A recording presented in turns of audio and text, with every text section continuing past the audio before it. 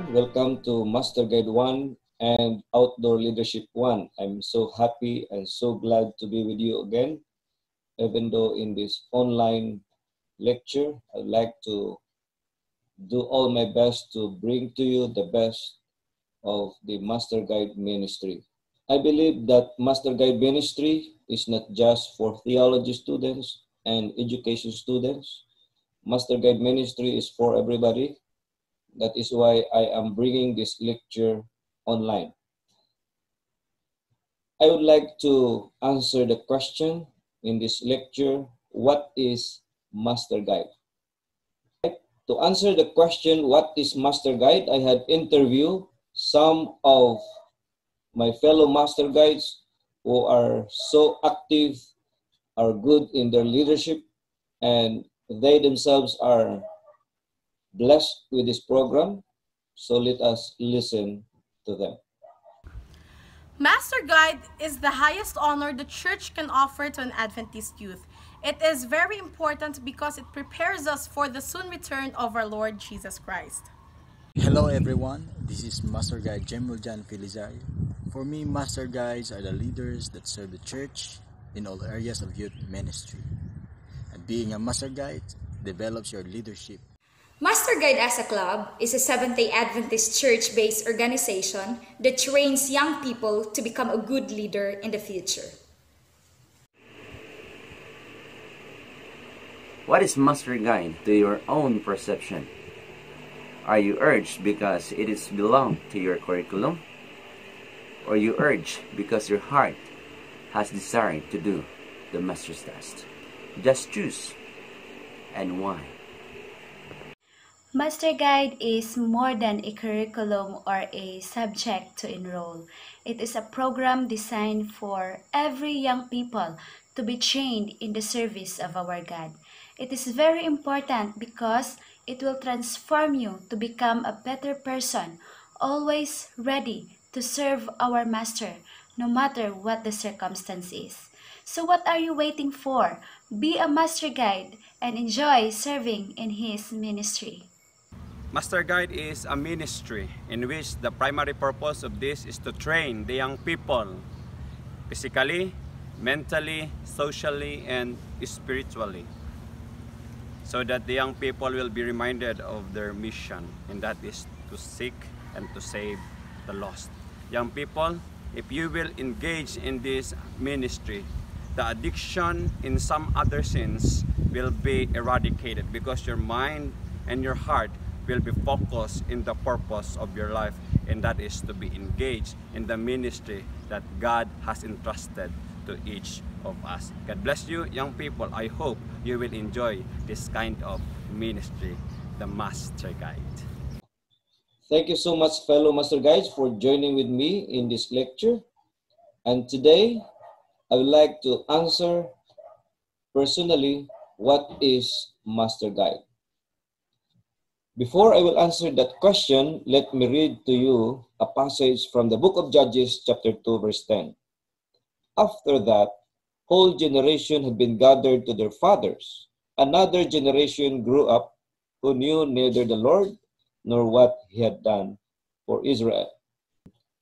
The context of this passage was mentioned during the time when Joshua and his contemporaries arrived in Canaan, and Joshua died together with some of the elders and his contemporaries who have traveled with them or with him during the Exodus time.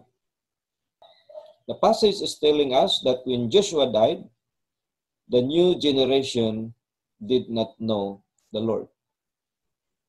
And this is sad when great leaders like Moses, Joshua had passed away, and the new generation did not know the Lord.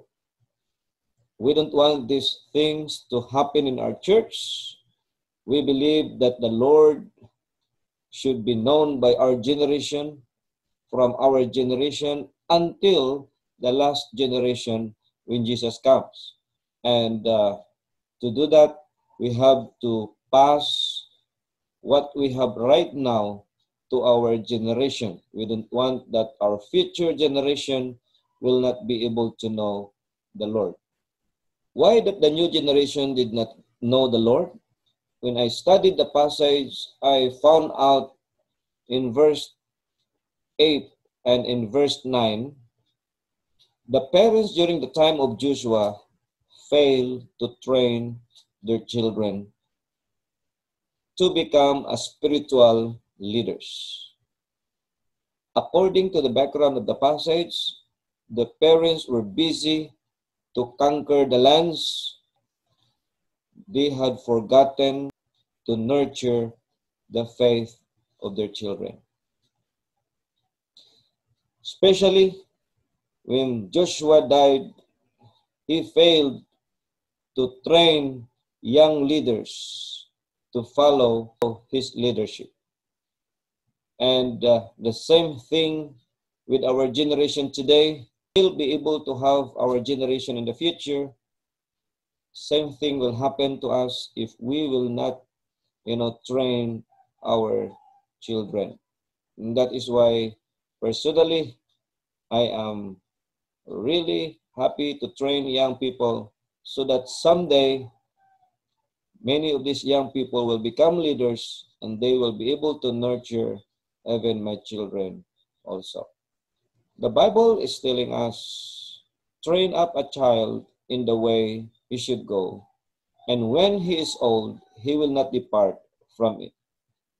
Training, according to Mrs. White, is being done inside the home primarily. It is being done in the local church, and it is also being done in the school. And in the house, we have our parents as our primary teachers. In the church, our leaders, our elders. And in the school, we have our teachers. To train up a child, we need someone who is expert and someone who can guide the life of the child in this generation.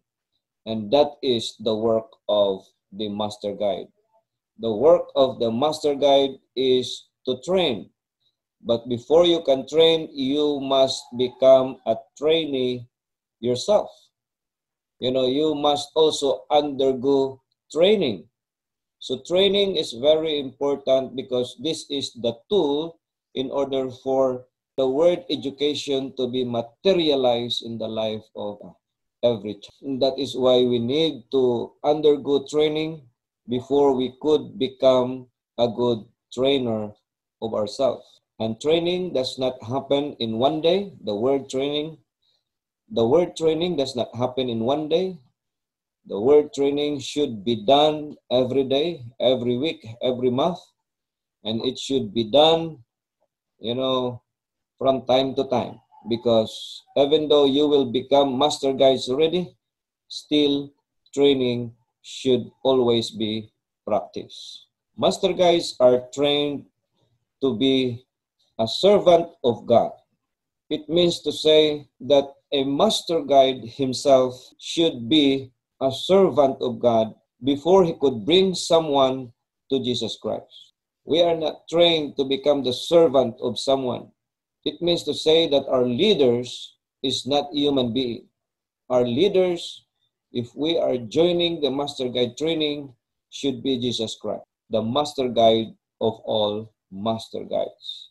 Number 2, we are trained to be a friend to men. And that is to do something in the community in which we could express the love of Jesus Christ in order for them to also appreciate Jesus Christ, our master guides. Furthermore, master guide is originally a church-based program, meaning this is the program of the Seventh-day Adventist. If you know the structure of the Seventh-day Adventist Church, our Adventist Church have different departments like Sabbath School Department, Treasury Department, and other departments. Master Guide belongs to the EYF department, meaning it belongs to the Adventist Youth Ministries. This program is only adopted in the school base, but originally this is a church-based program. Master Guide is a ministry. Today, our leaders have divided the youth The first one are the junior youth, and the second one are the senior youth.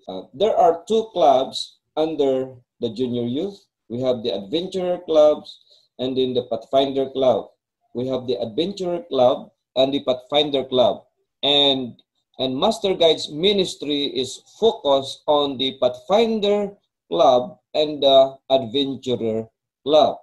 While the Senior Youth Leadership, or they call it the SYL, are focusing on the training of the ambassadors and the young adults. The Adventurer Club, the Pathfinder, the ambassadors, and the young adults, they all have their own curriculum. The one who is responsible for training and teaching those curriculum will be the SYL for the senior youth and the Master Guides for the junior youth. So this is the umbrella of the Adventist Youth Leadership. We have the Master Guide that is leading the junior youth, and we have the SYL or Youth Leadership Award in the senior youth. Under the Master Guides are the Adventurer Ministry, and those are the children from 6 years old to 9 years old. And the Pathfinder Ministry from 10 years old to 15 years old. The Ambassador Ministry are from 16 to 21 years old, while the Young Adult Ministry are ages 22 to 30 years old. You know, sometimes we don't appreciate this structure because sometimes we don't follow this structure in our church. However, this is really the structure of the Adventist Youth Ministries. Therefore, Master Guide is a ministry. So I would like to emphasize that Master Guide is not just simply, a curriculum that you are going to take. It is a ministry. If you become a Master Guide of yourself, then you are now entitled and responsible for the ministries that you will be doing. Master Guides can also be one of the clubs. See, here in CPAC, we have 3 clubs: the Adventurer Club, the Pathfinder Club, and the Master Guide Club. The Master Guide Club are those students or young people who are still in the training program. So you are still under the club. After you become Master Guides, then you are going to function as Master Guides doing the ministry to the Adventurer Club and the Pathfinder Club. So in your churches, in your districts, if you have the Adventurer Club, the Pathfinder Club, you can also have the Master Guide Club. Those who will be graduated in the Master Guide Club or invested in Master Guide Club, they will be, licensed to become a leader to the Adventurer Club and the Pathfinder Clubs as their ministry, as their main ministry. The Master Guide curriculum is one of the leadership programs that the General Conference Youth Ministries Department uses to train people for youth leadership. It is called the PhD of Youth Ministry in the field. Meaning to say the Master Guide should be meaning to say that the Master Guide is the highest training that can be given to young people when it comes to, Pathfinder and Adventurer ministry. That is why it is really good for everyone to become Master Guides, so that there will be many leaders that can be utilized in training of our children. Master Guides is also known as an international organization. It's a worldwide organization. Wherever you go, as long as there is a Seventh-day Adventist church, there is a Pathfinder ministry, there is a Master Guide Club.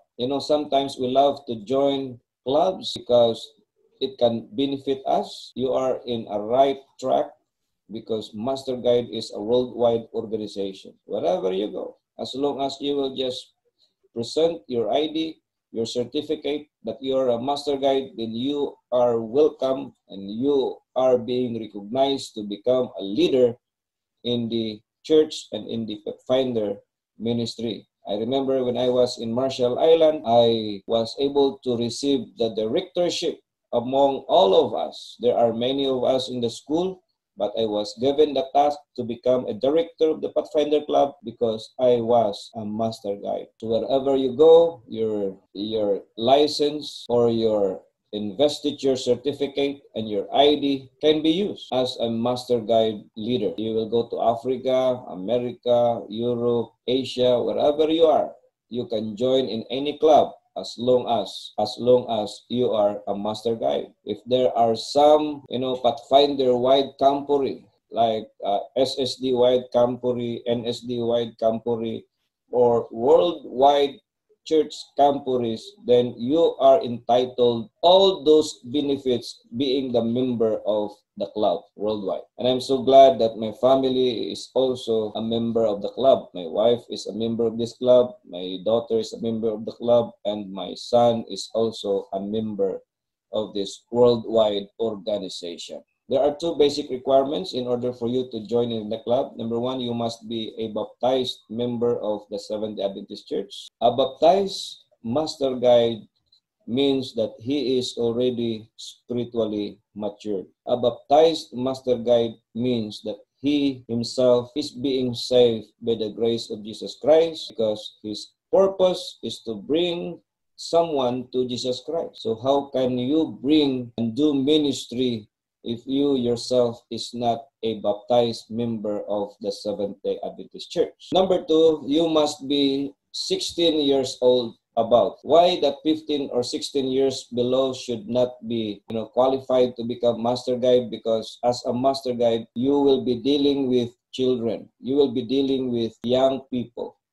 And 16 years old above are matured enough to lead out those children and young people below them, below their age. That is why when you become a master guide, it is expected that you must be mature both spiritually, and you should be also be matured in your character. Now, there are some common misconceptions of what is a master guide. To become a master guide is not just an honorary rank conferred to you because of your age, not because that you are already 40 years old, 50 years old, you will just be automatically be invested as master guide. No, you have to really earn the honors. You should really undergo training in order for you to become a master guide. It is not a status given to you because of something great you have done in the past. And because you are already a hero, then you will be, a proclaimed master guide. Let us say you are a soldier, you are already a marine, a policeman, then automatically you become a master guide. No, that is not a master guide. It is not a title that we give you at the end of a course of study or graduation. Meaning to say, after taking this class, it does not mean you are already a master guide. What we are doing is just simply an academic thing. If you want to become a master guide, then it must be beyond academic. It is more than just a smart uniform in order that people may respect and adore you. See, some people are just wearing their uniform just to be proud that they are master guides. But if you can see those people wearing their uniform, does not mean that they are master guides. See, not all policemen who are wearing police uniform are policemen. Some of them are just, acting like a policeman. Same thing with the master guide. So it is not according to their uniform. So what is really a master guide? There are 6 elements that master guides are expected for. Number 1, they must be a servant of God. Number 2, a guide, an example for the youth. Number 3, a leader of the church.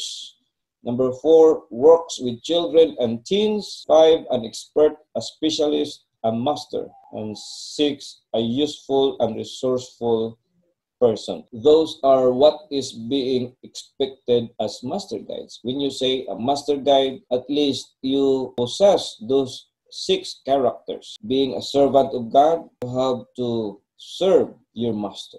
Being a servant of God, then you have to become an example to young people. That is why even though you have skills, as long as your life is not an exemplary life to the young people, still you are not qualified to be called a master guide. A master guide also is expected to participate in any leadership in the church. You should be happy leading in all departments or in whatever departments that you are assigned in the church. You should be leading young people and children. Master guides are also expected to work with children and teens. You must possess a kind of, loving spirit for children. You should be interested with teens and children. These young people need someone who could guide them. And it is a master guide who is an expert and a specialist in this leadership. You are also expected to be expert in skills and a specialist in some areas. I'm not saying that if you're a master guide, you become a master of all. But at least if you are a master guide, you have to be expert in a certain area.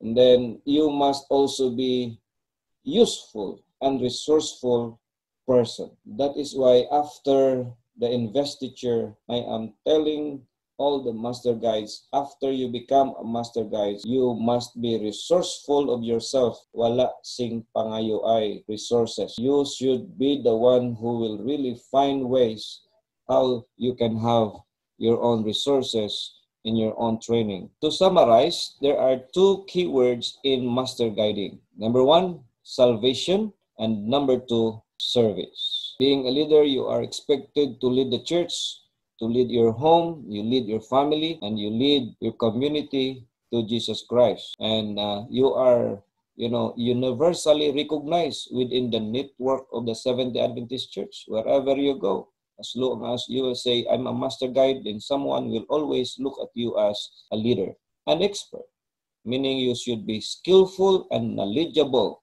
in many skills that the Master Guide Club and the Pathfinder Club are teaching, like marching, first aid, knot tying, orienteering, and other survival skills, and any skills that are needed for ministry. You are also expected to become a guide, someone who is able to show the way to how something is done, to counsel a person, someone who could lead someone to do things, not just simply to tell them, but really show them how to do it. You are also, as a master guide, you are also expected to become uniform person. It means that you are a model of discipline and a good example before the youth.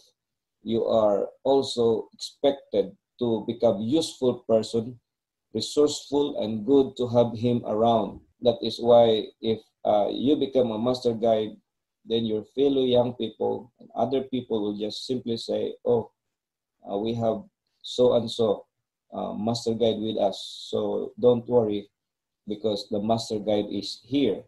See, people are really expecting that you are useful person. Servant, it means that you are ready to serve whenever and wherever duty calls. Even though it's midnight, if someone needs your help, you should be there and ready to do so because you are a master guide. To summarize, there are two keywords that is being attached to master guiding. First one is salvation and the other one is service. So salvation is being a servant of God and service is being a friend to man. Salvation is leading someone to Jesus Christ. So that is master guide is all about.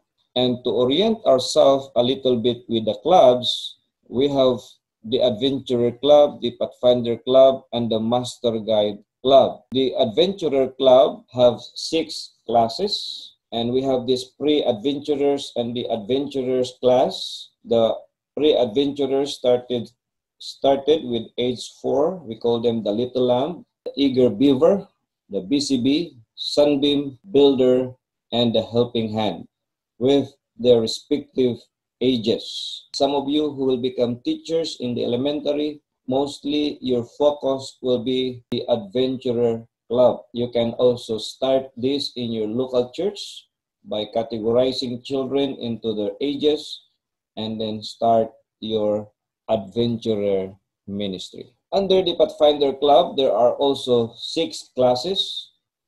It started with a friend, companion, explorer, ranger, voyager, and guide. At school, grade 5 starts with friend, grade 6 companion, grade 7 explorer, grade 8 ranger, grade 9 voyager, and grade 10 guide. That is why when you become a grade 11, you are already qualified to become a master guide. Now, those different colors represents the 6 classes. The second one here, we call this, the blue represents friend, the red represents companion, the green represents explorer, and then the silver represents ranger, maroon represents voyager, and yellow represents the guide. This is also being reflected with the pins, the bars, and then the chevron. The Pathfinder triangle is the official Pathfinder emblem, and it has several parts on it, and this emblem have different meaning. The color red represents sacrifice, color white purity, color gold excellence, color blue loyalty, shield protection, and the sword represents the Bible, and the 3 sides represents the Trinity and the tripod of education, which is to develop the spiritual, mental, and the physical well-being of the person. As you go along in your training, you should also have access with different manuals. The adventurer clubs have their own manual. So this is the Adventurers Administration Manual. This is the Adventurer Club Teachers Resource Manual, and the Pathfinder Administrative Manual, and the Pathfinder Basic Staff Training Manual. All of these manuals are downloadable online. This is the Master Guide flag, yellow, white, and blue. And this is the official logo of the Master Guide Club. We have that world, then around are the 6 stars. Those 6 stars represents the 6 classes of the Pathfinder Club. Now, as Master Guides, you are also expected to download the Master Guide Curriculum Manual. All of them are downloadable and are also available in our Moodle. As Master Guides, you are also required to take Pathfinder Honors. There are so many Pathfinder Honors. All the Pathfinder Honors are being divided into 8 categories. The first one are the Household Arts. Second one are the Outdoor Industries, the Recreation, Outreach, Nature, Health and Science, Arts and Crafts, and Vocational.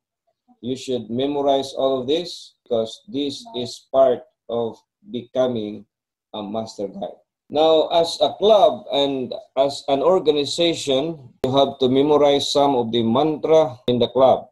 We have the MISPA, and to recite the MISPA, you have to hold your fingers like this and then put it at the left side of your arms and then recite the MISPA. May our Heavenly Father watches over all Adventist youth around the world, watches over you and me till we meet again. And the Pathfinder song, we're going to produce a video for this. And then the motto, for the love of Christ constraineth us. The pledge, by the grace of God, I will be pure and kind and true.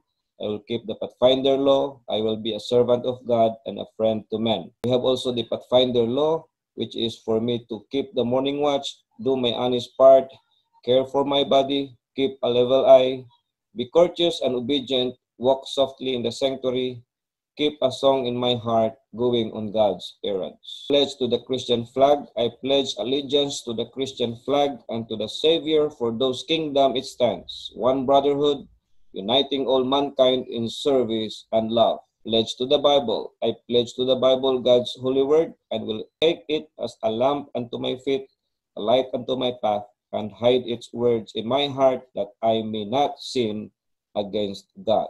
You have also to memorize the aim and the motto, the Advent message to all the world in this generation, and the love of Jesus Christ constraineth us. Okay guys, so this is just an introduction to what is Master Guide, and there will be many more things that you need to learn as we go along with this training.